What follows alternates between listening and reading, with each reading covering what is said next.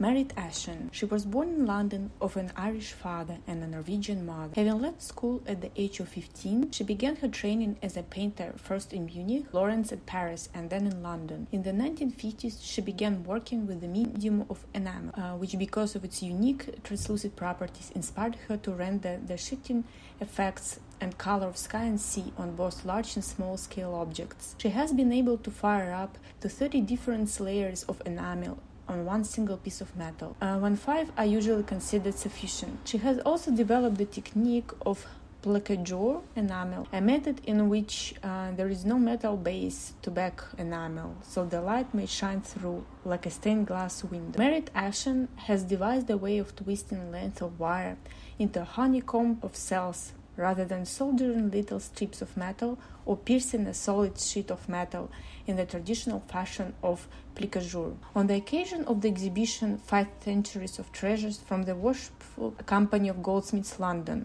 in 1971, she was one of the select few contemporary enamelists to be included in the exhibition and 1,000 Years of Enamel at Wartskis. As one of the most distinguished enamelists of our time, Married Ascan has been president of the Society of Artist Enamelists, Babst, the oldest family of Parisian jewelers. They came originally from Swabia in southern Germany and became prominent in France, making court jewelry. The business was started in Paris in 1725 and flourished throughout the 18th century. In 1797, Jacques Eberhard Babst married Marie-Nicole Minier, daughter of the Parisian court jeweler Paul Nicolas Minier, and taking the name Babst Minier, became court jeweler under the Restoration. Between 1814 and 1820, he remounted Napoleon's jewelry for Louis XVIII, and in 1825 he completed the crown and sword for the coronation of Charles X. As a consequence of the political events of 1848, the post of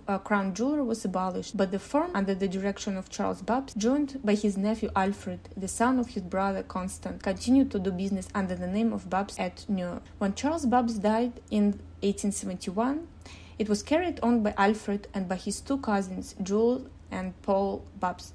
Alfred Babst was a very talented jewelry designer, and to his hand must be described most of the parures which were remounted for the Empress Eugenie. After his death in 1879, his son Germain Babst joined Lucien Felice, while Jules and Paul Babst, together with Jules' son Armand, started in 1880 a new maison and traded under the name J. and B. Babst and Son. Belperron, Suzanne. French-born Suzanne Belperron moved to Paris to study at the École des Beaux-Arts, where she learned and developed her ability to draw and design. In 1918, she began designing for the Parisian jeweler René Boivin. She collaborated with Boivin for approximately a decade, and then in 1933, she began designing for Bernard Herz, one of the most important pearl merchants of the time. During the war, Bernard Herz was deported, and in 1945, Suzanne Belperron joined a partnership with his son, Jean Herz. The firm with premises at 59 Rue de Chateaudun came to be known as Herz Belperron. John Herz was in charge of its financial commercial aspect, while Suzanne Belperron looked after the artistic side of the business. The jewels she designed were characterized by bold and pure lines, devoid of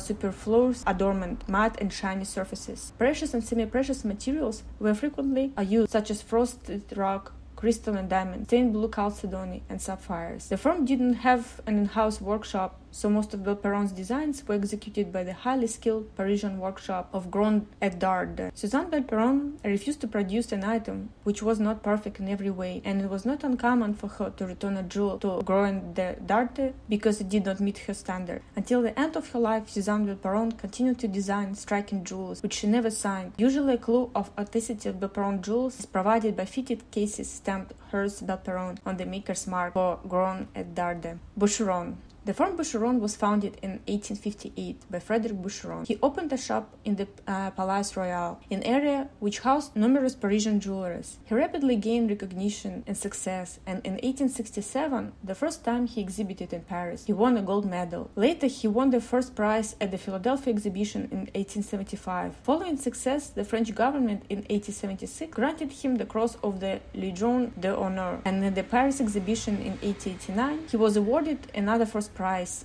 and the Cross to Officer of the Legion d'Honneur. More prizes followed in 1900. In 1893, Boucheron moved to 26 Palace Vendôme, the firm's present premises and formerly the residence of the Countess of Castiglione, one of the favorites of Napoleon III. Frederick Boucheron was the first jeweler to move to the square, which has since become the world center of haute joaillerie. In 1902, Boucheron opened a branch in Moscow, which closed at the beginning of the Russian Revolution in 1917. After Frederick's death in 1902, the firm was headed by his son Louis, who continued the firm policy of expansion abroad. In 1903, he opened a branch in London at 180 New Bond Street, where it still remains today, and founded Boucheron Company Incorporated in New York. He continued to take part of numerous international exhibitions: Lyon, Milan, Madrid, Zaragoza, Brussels, and the firm continued to re-up medals and prizes. In 1930, Louis Boucheron was summoned to Tehran by Reza Shah Pahlavi to value the 1,001 Nights treasure, which stood as sanctuary for the currency Iran. He was then nominated official expert and guardian of the treasure. After 1936, Louis Boucheron was assisted in the directorship of the firm by his two sons, Gerard and Fred, and since the 70s, the firm has been headed by Gerard's son, Alain. During the firm's successful 130 years of business, it has built up and continues to increase its list of illustrious patrons: the Maharaja of Patiala, the Imperial Family of Iran, the Royal Family of Saudi Arabia, the Begum Aga Khan, members of the British Royal Family, the Sultan of Brunei, Princess Caroline of Monaco, and a number of personalities from the world of entertainment. In recent years, Boucheron has increased also a number of sales points. A start was made in Japan, where 6 shops were opened in 1973. Another shop was opened in Geneva in 1982, and in Gstaad in 1986, Hong Kong in 1988, and Milan and Cannes in 1989. In 1988, Boucheron held a retrospective exhibition at the Musée Jacquemart André in Paris to mark the first 130 anniversary. Boucheron's jewels have always combined a high quality of workmanship and design. Recently, the firm has created jewels set with rock crystal combined with precious gems. Boucheron jewels are mainly signed Boucheron, the initial B, in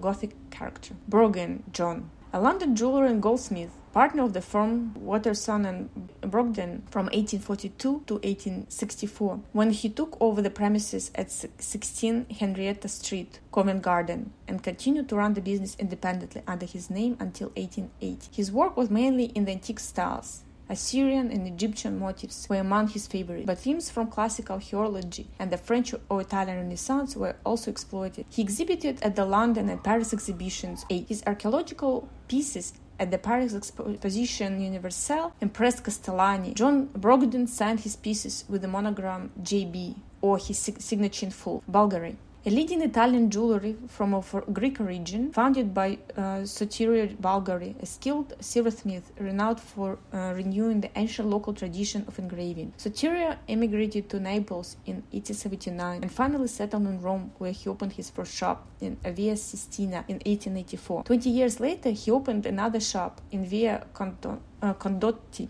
a shop that still remains the flagship of the firm, and was joined in the business by his sons, Costantino and Giorgio. After a long time spent in France, Giorgio dedicated his life to creating a Bulgari style in gold and silver. His brother Costantino embodied years of research and study in the reference book Argentieri, Orafi, Gimari, and Italia, an authoritative work on the Italian art of goldsmithry. After World War II, sons and nephews continued in the family tradition, and Bulgari acquired an international name. In the 1960s, the first shops outside Italy were opened in New York, Paris, Geneva, and Monte Carlo. In the 1980s, more Bulgari shops opened in Europe: London, Milan, Munich, Saint-Tropez, and in the Far East, Singapore, Hong Kong, Osaka, and Tokyo, with the opening of a second showroom in New York on Fifth Avenue. Today, the firm is run by Giorgio's sons Paolo and Niccolo, and their nephew Francesco Tripani as managing director. Bulgari jewels are usually signed with the full name of the firm in Roman capital. And today, that's all we wanted to discuss. Stay tuned for future podcasts. Goodbye.